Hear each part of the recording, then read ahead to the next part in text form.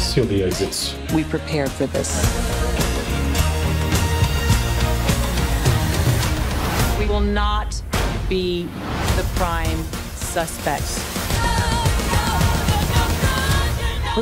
Wait. So now we have the fourth film in the Ocean's film franchise. But does it hold up to the rest? Let's find out.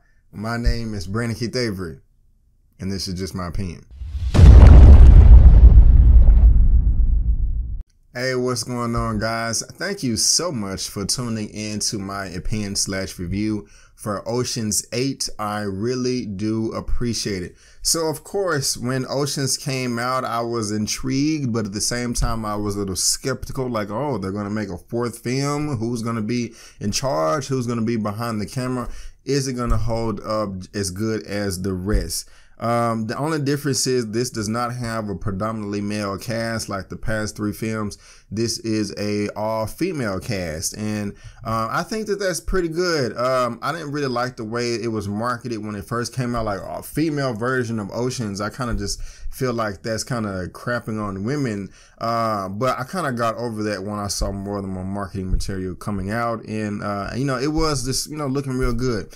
Now, like I said, this is a spinoff. One of the things I was concerned about is this actually related to the other films other than it being called Ocean? And yes, Sandra Bullock's character named Debbie Ocean, she is the brother of Daniel Ocean, played by George Clooney in all the previous films. Now, the difference between this film and the past is all those was directed and I believe directed and written by Steven Soderbergh. He has various distinct style in directing. He has a lot of scenes to where there's just a ton of walking or just camera panning around, and it's nothing but music in the background or the soundtrack. Some people like that. A friend of mine, I know his girlfriend, she specifically said that she did not like that, which is why she didn't like that film Haywire that Steven Soderbergh did as well. I happen to like it though. I think it's a nice touch and kind of just makes him stand out from all other directors in Hollywood. But he is not directing this film. Who is? Gary Ross is, who is the writer and director. I love all of Gary Ross's films. He did Pleasantville, Seabiscuit. I didn't love Seabiscuit, but I liked it a lot. The Hunger Games and The Free State of Jones. And so he is behind the camera on this. But relating to Steven Soderbergh as well, I did find a lot of directorial elements of Soderbergh in this film, even though he did not direct it. So I kind of just like how I don't know if that was just done on purpose or it was a kind of a natural or organic thing, but that was just one way that this film actually did feel like it fit within the universe of the past previous films. And so this film is Ocean's 8. It is not Ocean's 11, 12, and 13, so there are only 8 characters. Main characters: Sandra Bullock, Kate Blanchett, Anne Hathaway, Mindy Kaling, Sarah Paulson, Awkwafina, Rihanna, and Helena Bonham Carter. They all did a fair job. I don't necessarily have a character in this cast that stands out more than the rest or a personal favorite to me. I like them all. They served their purpose. They did their job, pun intended. But Sandra Bullock, she was the main character in this movie. One thing that I just really liked her in this film is early on in the film, it showed just, there was dialogue, but you really just kind of got a sense of her character and how she just really doesn't give a crap and just gonna kind of do what she wants to do to get over. You can respect it, but you can also despise it. That's just depending on you. No judgment. But it did do a great job of just telling you or showing you how talented she is of a criminal and how she just would finesse scene after scene after scene to where it was comical, where you laugh like, man, she is a good ass thief. You know what I'm saying? She is a good ass con artist, and so that's just kind of weird to say that, I'm praising con artists and thieves and things like that. But, hey, it is what it is. But, I said nobody can stand out, but I guess Sandra Bullock, the main character in this movie, she did stand out. Now, a gripe that I did have kind of as I was watching the movie is, when they're coming together with their plan and their group, one thing that I really did like about Ocean's 11 is it really just didn't seem random. It seemed like, the group of guys that work together, they used to work together all the time.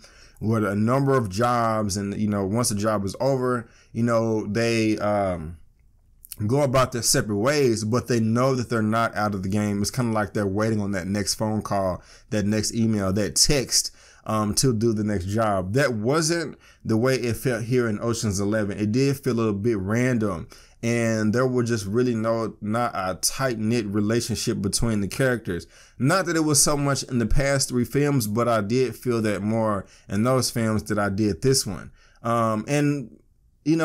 The Ocean's trilogy, the original, they're all separate films, but them warranting a sequel did feel organic, because you have the first one, which kind of was revenge, and then the second one was retaliation, and then the third one was, kind of like a keep your friends close but your enemies closer type of vibe, because they teamed up with Terry Benedict, who they was robbing in the first one. So it was organic. This one right here, is a spinoff. So that's just like another reason why it just did not have that camaraderie between the group that kind of made me love the first film so much. But there was also some things in this movie I was just like, okay, are they going to copy off the original? And there were an element or two where they did, and I kind of like rolled my eyes like, oh man, this isn't anything fresh, or they're not really adding anything new. Like the original trilogy, all those films was very, very different, to me at least, in my opinion. But there were some points in this movie to where they did kind of like bit by beat, like literally verbatim copy a same plot device in part 1. And I didn't like that. It kind of brought the film down for me, at the moment. Other than that, there are a number of callbacks to the original trilogy again. The planning in this movie was very fun. I do like how they was trying, it's just kind of fun to see how they're planning out this super duper plan to steal these diamonds or these jewels and things like that. But when I crapped on this film copying off the other one a little bit, there were a number of redeeming qualities that came up in the middle of this film, the second act, and also towards the end, to where they did reveal some things and you really thought, oh, I guess that's the movie. But no, the plot gets thicker and thicker and thicker, and they reveal more and more and more, and this behind the scene and that right there.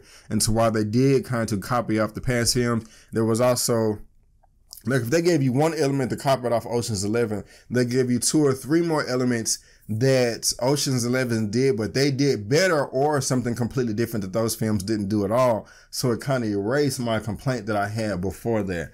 But when the film ended, I was surprised, and I was like, okay, this is a worthy sequel or a worthy spinoff from the other one. The only other thing that I really just did not care for was what they did with George Clooney's character in this movie.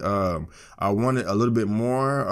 I'm not going to tell you or give you any details of how it relates, but I was like, oh man, I wish they could have written that in just a little bit more, but that's just only a normal gripe. If I had to rate Ocean's 8 out of a 1 out of 10, I would give it an 8 out of 10. Yes, an 8 out of 10.